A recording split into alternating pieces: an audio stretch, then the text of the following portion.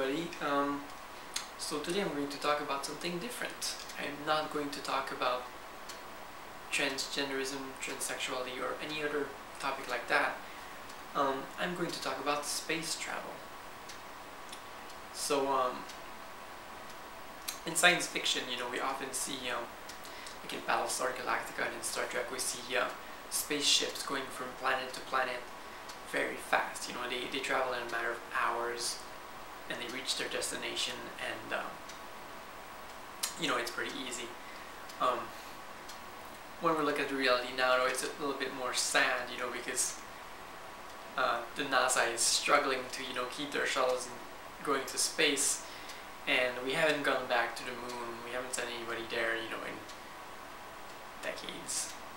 And the prospects, of exploring Mars, although we have all the technology today, don't really seem that near, especially with the economics right now, and the fact that it's really easy for us to send robots to Mars to do all our experiments. It just doesn't seem like men will make it to Mars, before like 2050, or like if they even make it before the end of the century, or ever, in fact. And that's pretty sad. But the real question, I think, for the sci-fi fans is, are we someday going to be able to send people to other planets, outside of our solar system, to colonize other planets, other galaxies even, and things like that? And I think from a realistic point of view, if you know something about physics, you realize that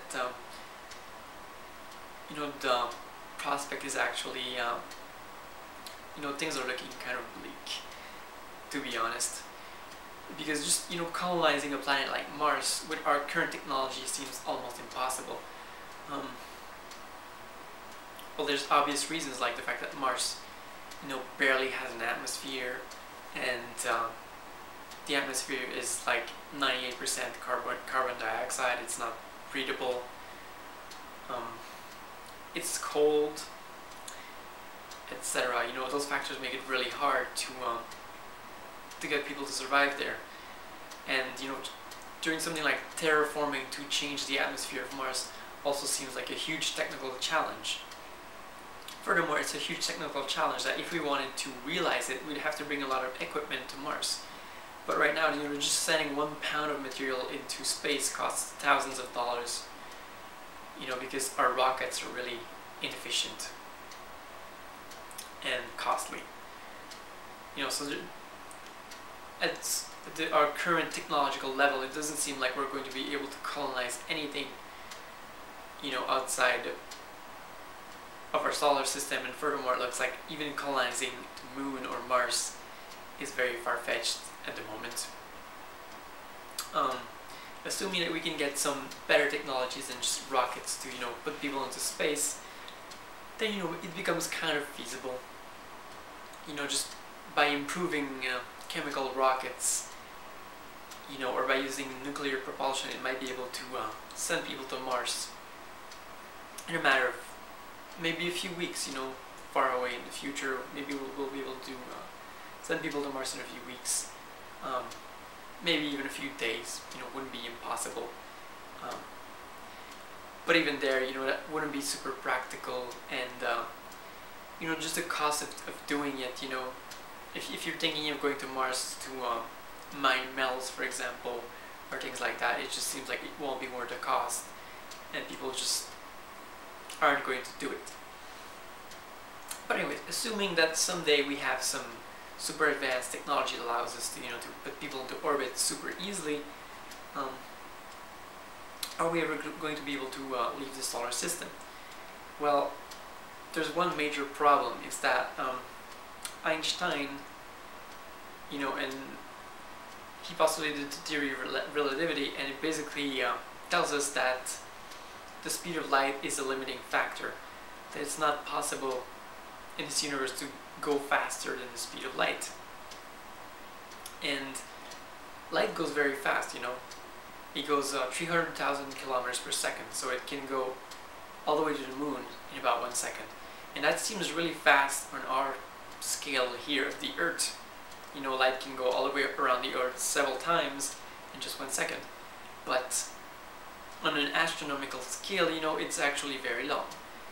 For light to go from the sun to the Earth takes about 8 minutes. It's already getting a little bit long. And for light to go all the way, to the nearest stars would take several years. So if we had the technology to reach the speed of light, which we don't at the moment, unfortunately, it would still take us years to bring people to other star systems. Furthermore, we haven't discovered any inhabitable planets in other star systems.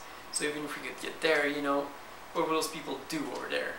They would just be stranded, and they would be forced to come back to Earth. So it wouldn't really be very useful. That being said, if we think from a point of view of just sending people to live to other planets, if we knew of other inhabitable planets in our galaxy, and we had a technology to get arbitrarily close to the speed of light, it might still be possible to send humans to these planets, because the closer you travel to the speed of light, the more there's a time contraction phenomenon going on. So it means when you get really, really close to the speed of light, there's going to be less time that's going to elapse from your perspective than from the perspective of people who aren't moving.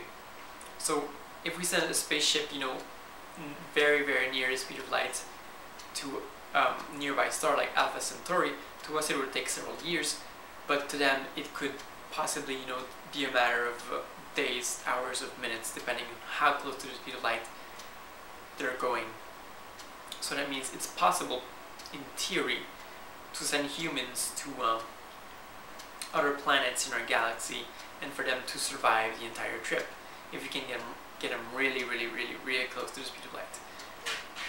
But it's obviously not very useful to us, because by the time they make it to those planets, we'll be dead. And we won't be able to communicate with them, because any radio message that we would try to send to them would go at the speed of light. So it would take them years to receive it, from our perspective at least. So communicating with them would be useless. They couldn't possibly come back in our lifetime unless they weren't going very far, etc. Furthermore, even for us to go to the speed of light seems very difficult, because it's going to take a lot of energy to accelerate a spaceship to those speeds. An amount of energy that we currently, can't possibly put on a spaceship and something that's going to move. And even to gather the amount of energy necessary seems extremely impractical. So there's a lot of technical challenges going on there. It's not as promising as what we can see in Star Trek. But anyways, what happens in Star Trek and Battlestar Galactica and shows like that? Well, in Star Trek, they kind of cheat. They go faster than the speed of light by projecting their spaceship into what they call hyperspace, which is like an alternate dimension where things can travel faster than the speed of light.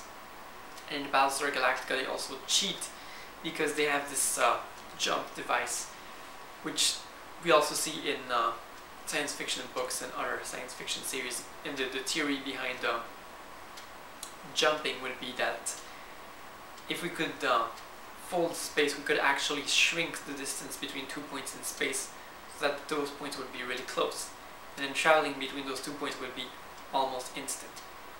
So what you see in Battlestar Galactica is that the ship basically disappears at one point and reappears very, very far in space instantly. It's interesting to know that apparently Einstein's theory of general relativity doesn't forbid that it might be possible to fold space and to create what's known as a wormhole, which is like a tunnel between 2 points that are very far in space. So if we could create those wormholes and send spaceships through them, we could actually cheat and travel basically not really faster than light, but it would be the same outcome to us. That would allow us to go very far into space. Unfortunately, it's also not really looking promising for that kind of approach because, well, first of all, our understanding of physics right now is too limited to really be able to know if wormholes are possible, how to create one, etc. But I've also heard of figures that were enormous in terms of the energy requirements that would be required. You know, you're thinking about to create a wormhole that would go to another star in our galaxy. You know, you're thinking you would need to disintegrate the entire sun, for example, to get enough energy to open this wormhole and maintain it for a very short amount of time. And you know, this kind of energy we obviously can't really obtain. You know, we can't really disintegrate our sun, because if we do that, everybody on Earth is going to die, and etc. That being said, I think it's still, you know, there is hope, because you know, the more time goes by, the more we learn about physics, and there's still so little that we know. We don't really understand the very nature of the universe. We don't really understand even what makes gravity. You know, right now they're building this huge particle accelerator in Europe because they're hoping to either prove or disprove that gravity particles or gravitons exist. And hopefully they'll be able to make a breakthrough when it goes into operation.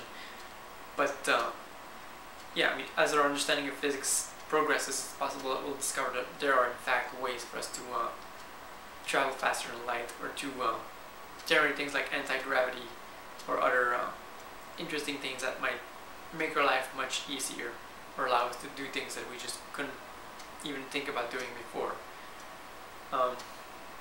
But yeah, right now, looking at our current understanding of physics, it looks like human beings might be trapped on Earth forever, or trapped to the solar system forever. And in a sense, that kind of sucks. You know, you think, you know, stuff like Star Trek might never happen. But, you know, in a sense also makes you realize that, you know, we only have one planet Earth, and we probably ought to take care of it and not turn it into a big dump, because you know, if humanity is going to live on that planet until the end of time, until the end of our sun, our galaxy, our universe, then probably we want to keep it clean and do something about it for our children, because we might never be able to leave planet Earth to go somewhere else, you know. Because in a sense, it's kind of sad, because people hear about overpopulation and those kind of things, and sometimes I see people making comments, you know, oh, we need to discover a way to travel to other planets, you know, so we can basically so we can escape the mess that we made. But you know, it turns out that science says that we probably should keep our planet clean as much as possible. Okay, so that's all for this video. I hope you enjoyed. I just wanted to talk about something different. Okay, goodbye people.